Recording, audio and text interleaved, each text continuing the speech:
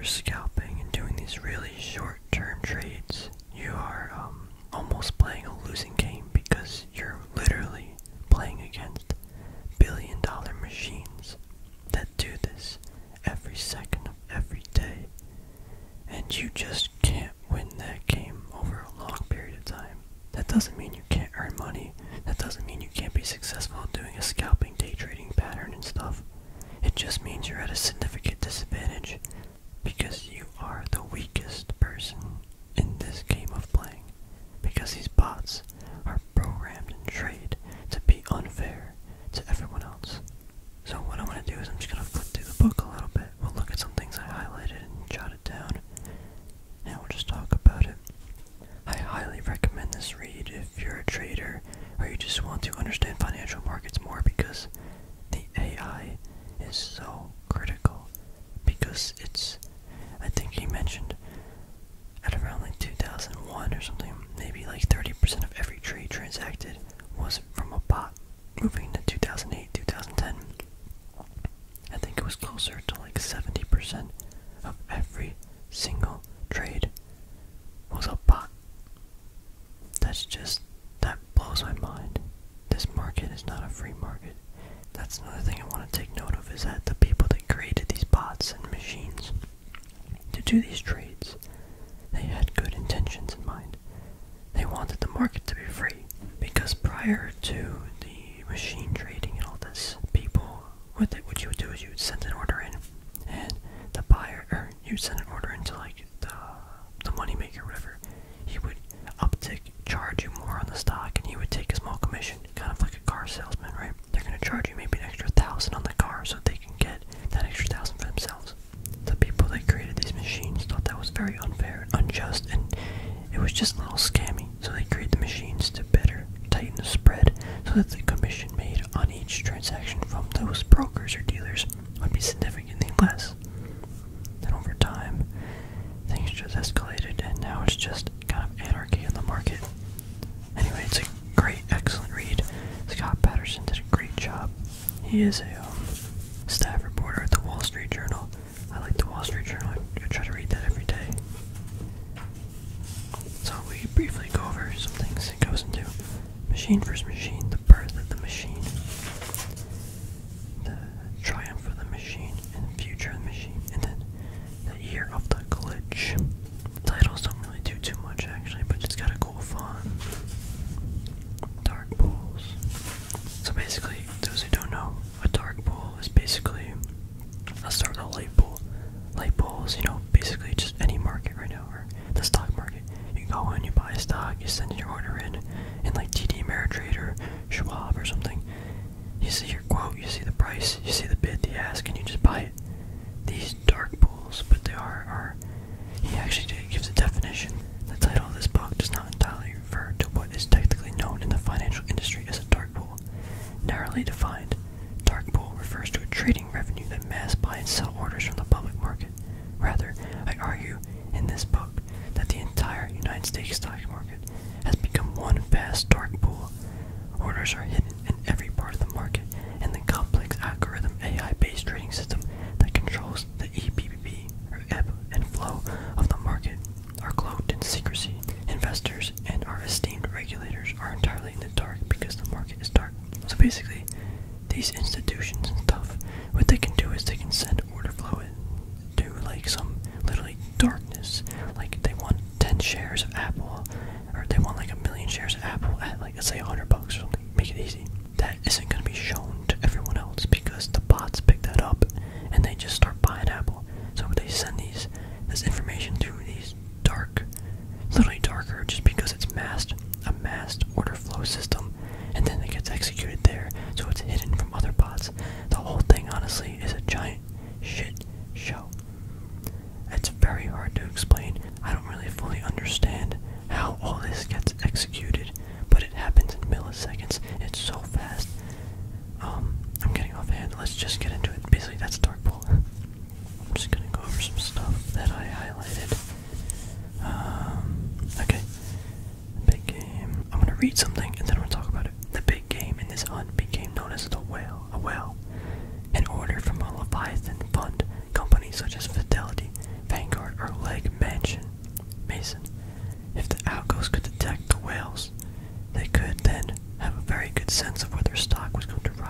fall in the next few minutes or seconds. They either could trade ahead or get out of its way. The bottom line, mom and pop retirement accounts were full of mutual fund handing over billions of dollars to the bots. Basically, this is what happens. If the bot detects a huge fund is going to put in a lot of money into the stock, they then buy the stock, obviously, because the hedge fund is going to move the price up so significantly because of how many buy orders. Because, the buy and sell demand, there's going to be more buyers than sellers, thus bringing up the price to attract more sellers to give them the shares. What the bots do is they pick up on this. They start buying it. So these retirement or mutual fund managers, they manage all the mom and pop people, right? The normal average investor.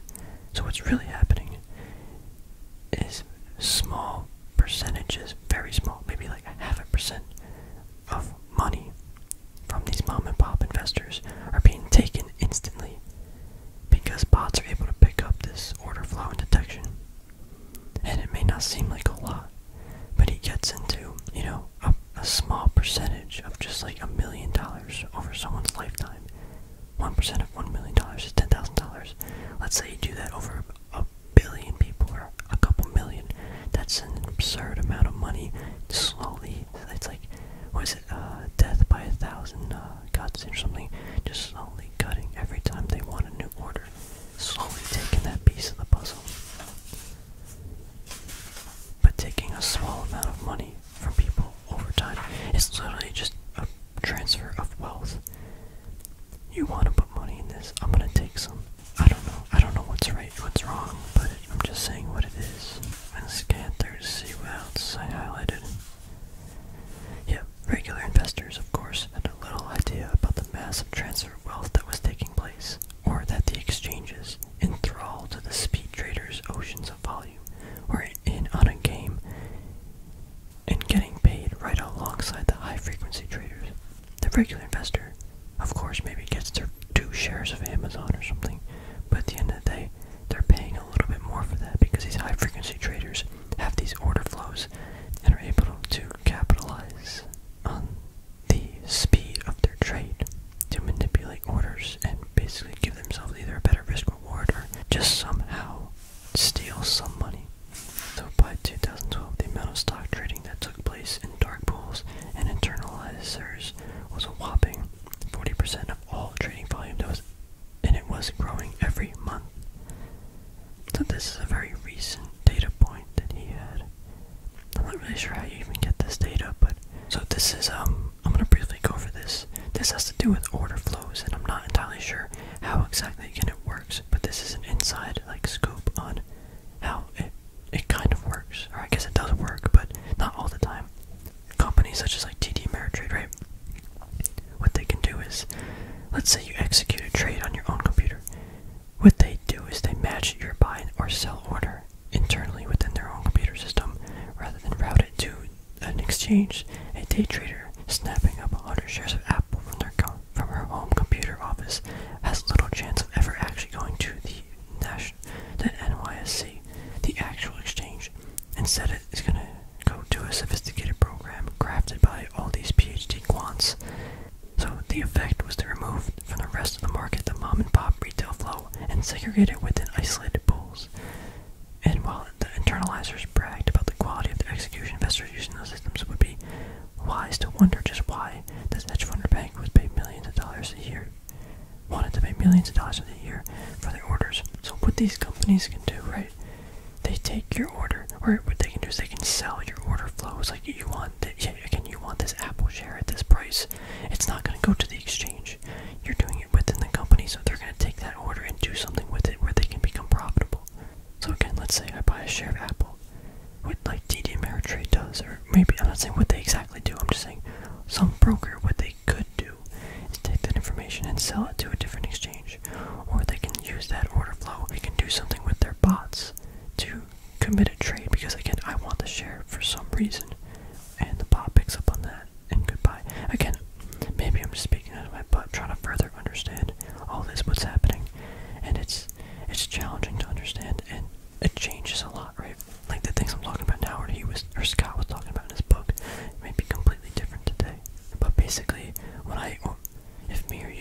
share of stock. It's not, or it wasn't in 2012 going to an exchange. It was going within these programs, within the company, and then going someplace that they chose that would benefit them in some way. That's basically what I'm saying. But again, I don't really know everything, obviously. I'm just reading a book and talking about my thoughts behind it. So the 0+1 trade is a brilliant execution. I heard about this in a podcast a few years ago, and I didn't really understand. I mean, I understood it, but I didn't get how they did it. But basically there is a hidden order flow, or there was. It's kind of hard to explain, but basically it's a strategy that you get almost no risk for reward. It's an important scalping strategy, but you can't like do this. Like, don't be like, oh, I want to try to do you. A normal person without the program or bot or whatever, and with the order flow, cannot do this, and that's why you basically won't. You can't compete against this. If you're scalping or day trading or trying to catch the bid and sell or bid and ask on a level 2, you're just not fast enough. You're not. These things operate millions of a second. We'll get that in a minute. It's too fast. But if you're interested in this type of order flow, look at the 0+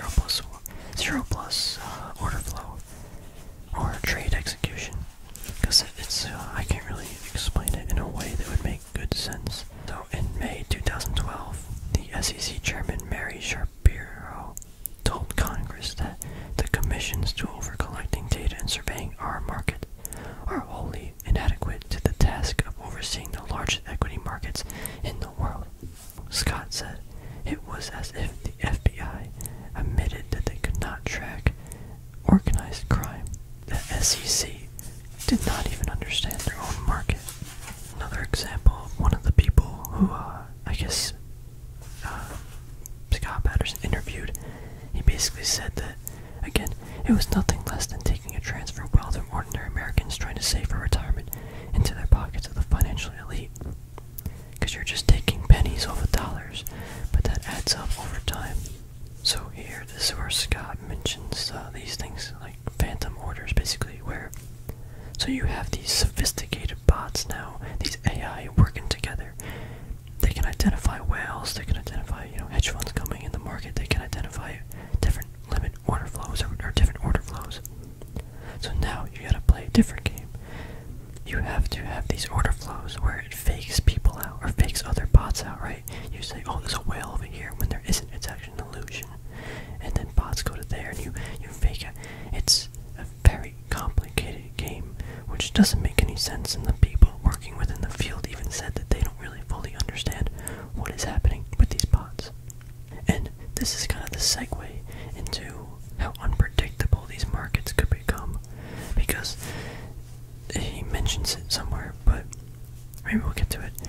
The flash crash in 2010, I think, or 2011, basically the market just dropped like 10% in like 5 minutes or something like that. That was all bot trading because the bots didn't understand what they were doing.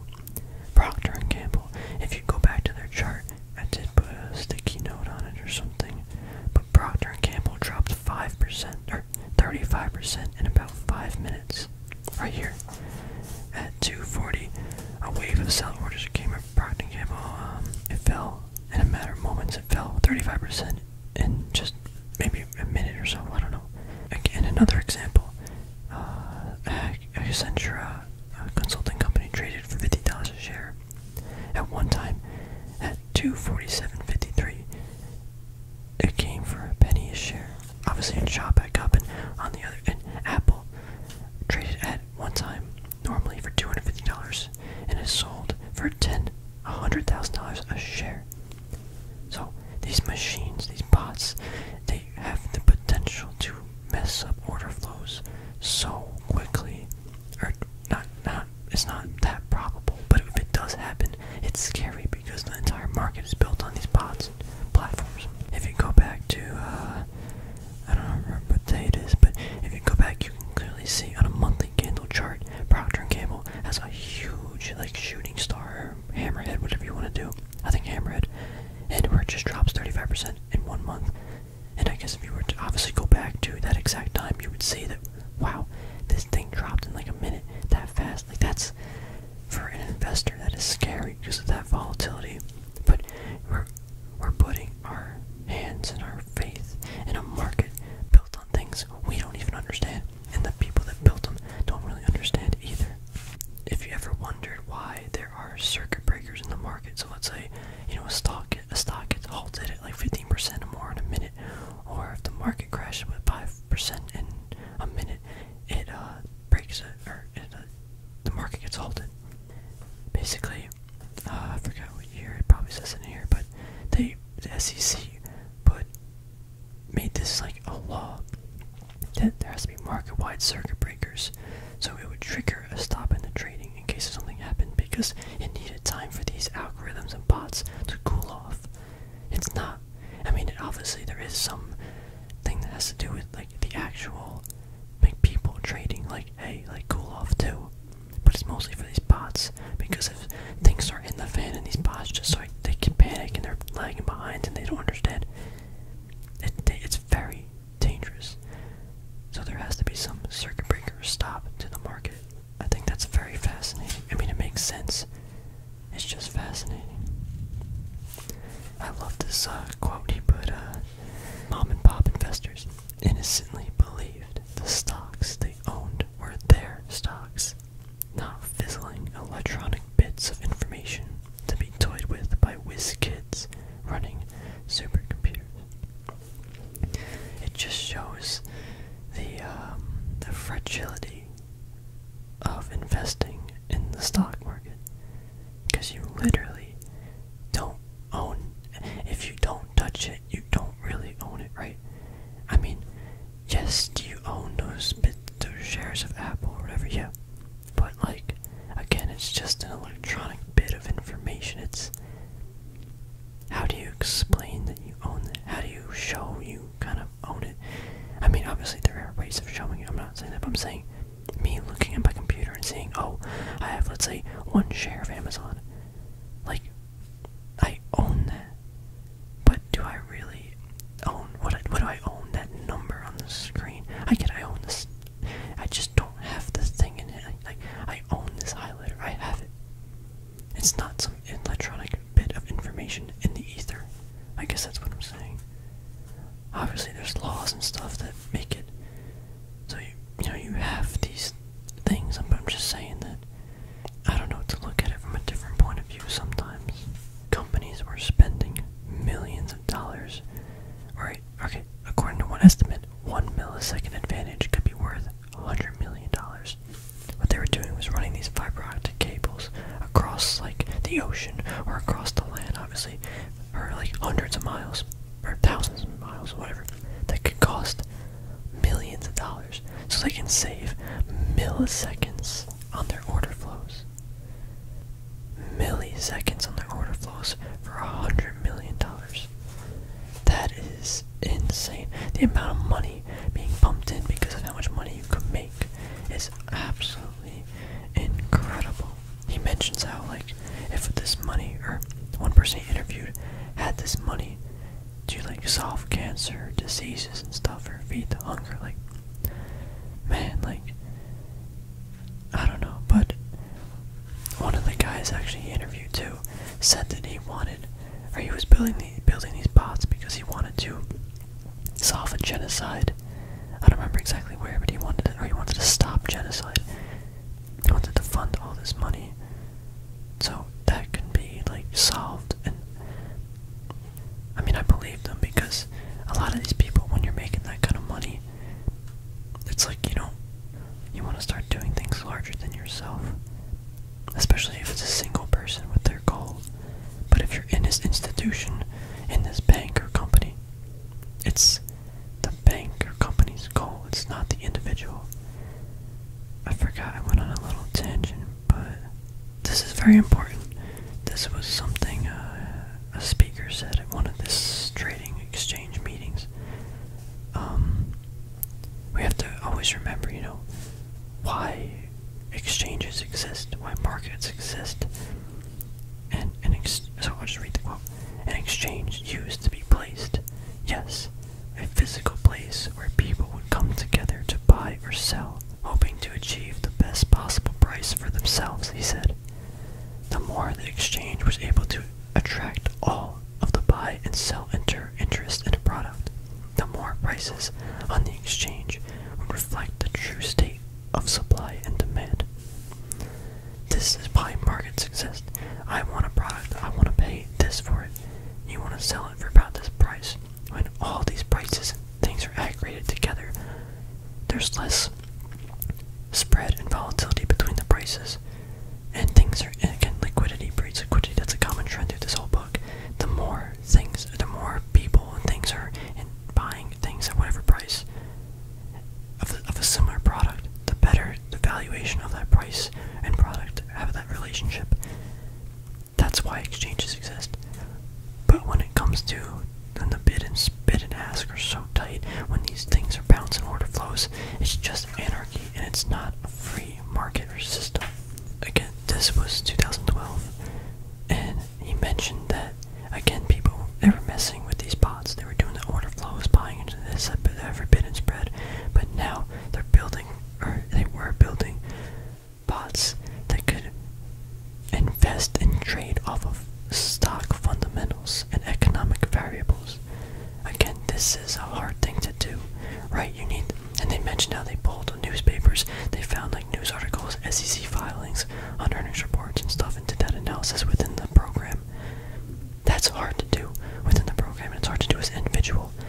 And right now, the world we live in, I can say like, hey, I can do that by myself. I can probably beat a bot because I have more experiences. But they probably thought the same thing maybe 50 years ago about chess. Oh, or maybe they didn't even think about robots back then, or AI, but like chess could never, or a human would always beat a computer at chess. Well, guess what? The computer has beaten humans at chess, and it probably will, or it can most of the time, or almost every time. It's only a matter of time before this gets replaced. Even investing will probably get replaced. I don't know. I don't know if it's right. I don't know if it's wrong. I don't think it's right, but I think it's gonna happen regardless. It's just, it's how the world is going. He mentions Ray Kurzweil. He wrote a book about the singularities near. I read part of it. It was a very heavy read, and I just was not in the mood of reading it, but basically, it's just the race for AI and singularity, or AI and everything to become one. It's just a matter of time before almost everything becomes, kind of, even driving, look at it, driving. Cars have so much intelligence in it, it's incredible right now. Congress wanted to know what would happen if such a glitch ate a hole in the balance sheet of a too-big-to-fail bank. This happened in history. The answer, yet another round of taxpayer bailouts. Yet another round of taxpayer bailouts. If things happen to big companies that government likes, and money is flowing, just money's going, and something happens like a glitch of the AI that they built, guess who pays for it? The taxpayer. We do. That is so disgusting. It's literally a crime, and the fact that normal people aren't aware of this, and even if you, I don't know, it's just so scammy and scummy. It's unbelievable. I wish more people would wake up, but America's been dumbed down way too far. But anyway, very long video, I think. I don't know how long it's gonna be, but this recording is very long already. There's so much that obviously I don't wanna, not spoil, but I just can't talk about because it's too complicated. Obviously, it's a book. Great book he wrote. I do have some complaints, like some things were repeated way too much. But all in all, the book was good and very informative, eye-opening, and I guess pretty well written. But again, a lot of repetition. I think this book could have been 100 pages less. But anyway, yes, thank you all for watching, and I'll see you